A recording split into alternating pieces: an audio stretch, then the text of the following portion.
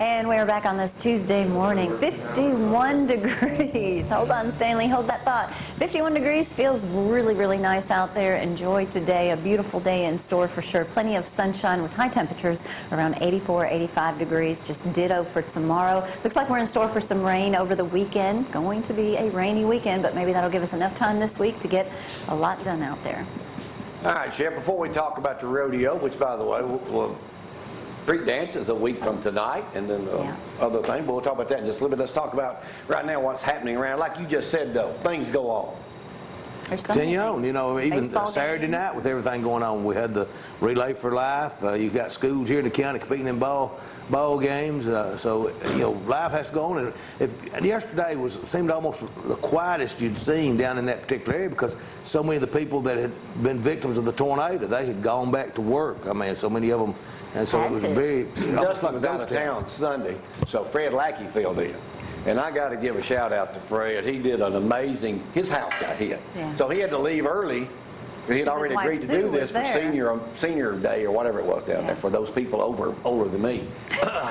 They had it down there. They tried to get me to stand up because a senior citizen is supposed to be over 55. 55 and above. I wouldn't do it.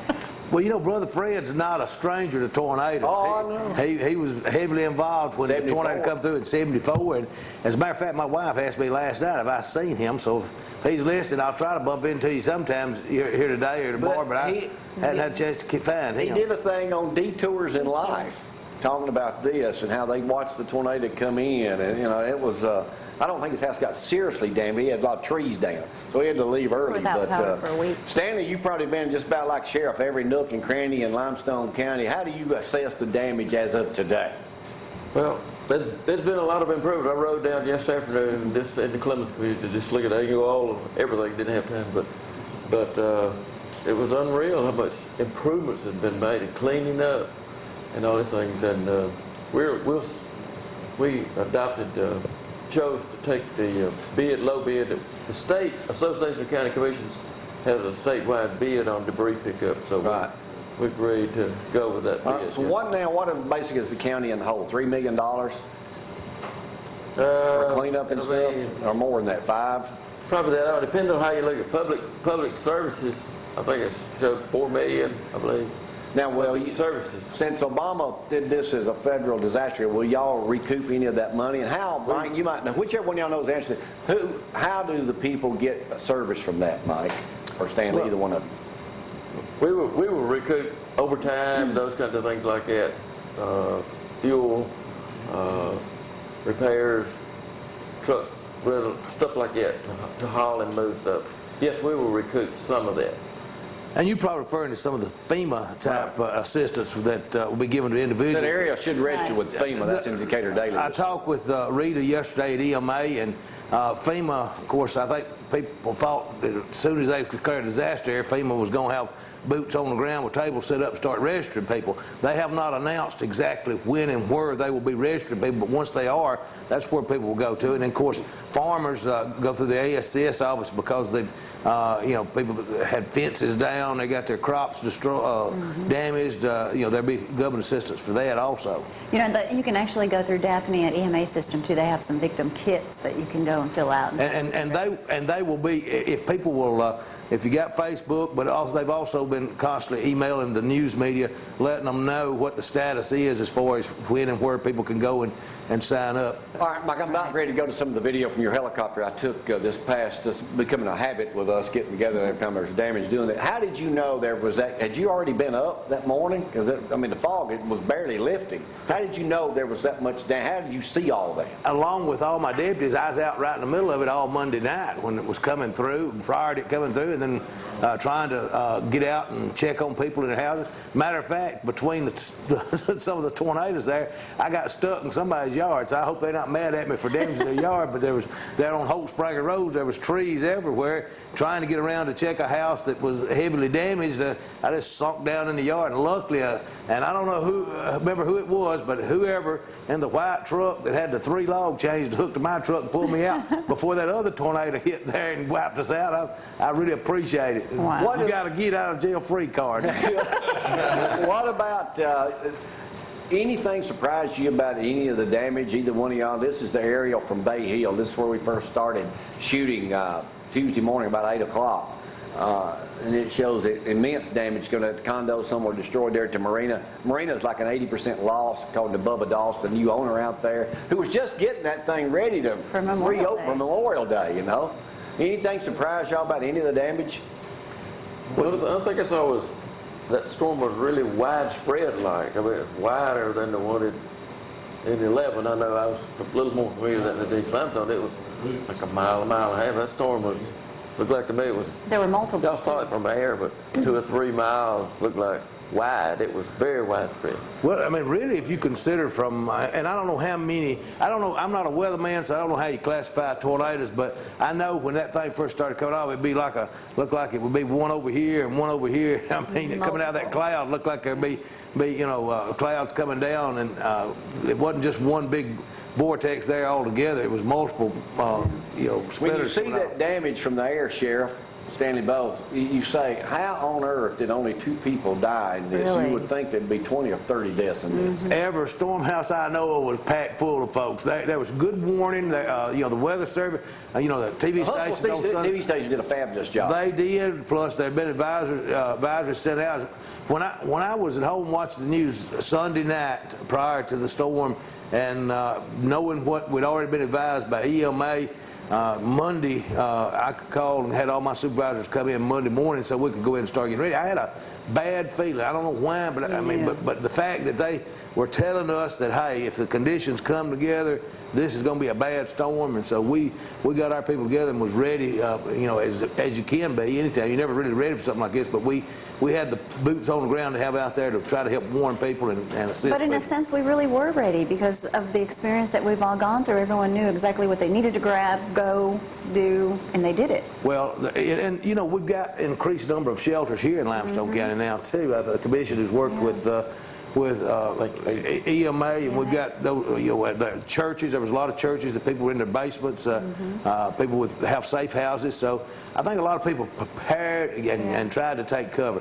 What do these people, what advice have y'all got for these people that are homeless now? And you know, right now they're saying 1 out of every kid, every 11 students, I heard Dr. Sis say this yesterday on 48, that go to Clements and Blue Spring School are homeless. 1 out of 11. And you know, and I'm sure some of those that they classify as homeless has kinfolks they could probably stay with, but that's not going, you know, that's just a short-term thing. Yeah, I mean, it's long-term here. You know, that's one reason why FEMA will be coming in to provide and decide what all assistance that they can provide. But you've got Red Cross, you've got Salvation Army, you've got individuals within the community. People are out there trying to help folks, identify folks, and if anybody knows of anyone that's falling through the cracks, get in touch with me or EMA. We'll try to find out what we can do for them. All right. Stanley, I know you... That declaration that we got was very important because one is debris pickup and one to provide for in cases like that where the folks are homeless, didn't have an injury. And another thing, our system worked that time. I mean, I was in the storm house too. When they tell you it's over there, you better go take it. One statement you made to me the other day, last Tuesday morning, I was out there, and then it was in the paper too over the weekend. If you're going on sightsee, go to Disneyland, Disney World in Orlando, Disneyland in California, or go somewhere else. Is that a big problem? Well, I guess that's just a redneck's way of putting it, but telling people to stay the heck out of the area if you're not someone that lives down there or down there to provide assistance. If you're not going to be part of the solution, then you're part of the problem. Get the heck out of the way so folks that do want to come down there and work and help can do it. But you know, traffic was critically you know, down to 1 lane in most areas. You know, extra cars down there would limit people trying to get down there to help. It would limit our response time for the emergency vehicles and everything else. So, you know, people just need to be mindful of that. Look, you watch Jamie Cooper and they can see all the damage. They ain't got to drive down there. When I ain't getting knocked off by lightning up on Capshaw Mountain. But a couple other things, Mike, out that way. You had a curfew. Was looting a problem this year? No. I mean, just because someone may have seen something on Facebook does not mean we had a problem. We had probably the least amount of problem from standpoint of thefts in that area that you could ever ask for. We had some a couple of instances where someone called and thought somebody, like we had a guy call in, someone had stole somebody's trailer. Well, turns out that the husband had let somebody borrow the trailer. But we have not had a problem with that. We've had one or two thefts. We've also had one or two reports that that are very suspect as to whether they're valid reports or not. But thefts and looting has been a minimum. But the reason for the curfew was it give us a greater ability to make sure that we protected people's property that was not secure out there. Let people know that if they're going to be down that area, they're going to be stopped. But we've lifted that, but we still have more law enforcement officers present there in the immediate vicinity of the tornadoes. So if anybody's thinking about going down there stealing, you got a great chance of getting caught because there's going to be a whole lot more police. One other question before we start talking about the farmers market and then back to the rodeo. Your friend Bill Davis, he gets damaged, yet he's out there cooking and providing food for a bunch of people. As is Clement's bag, all the churches stepped forward and did their thing. But Bill got his place damaged.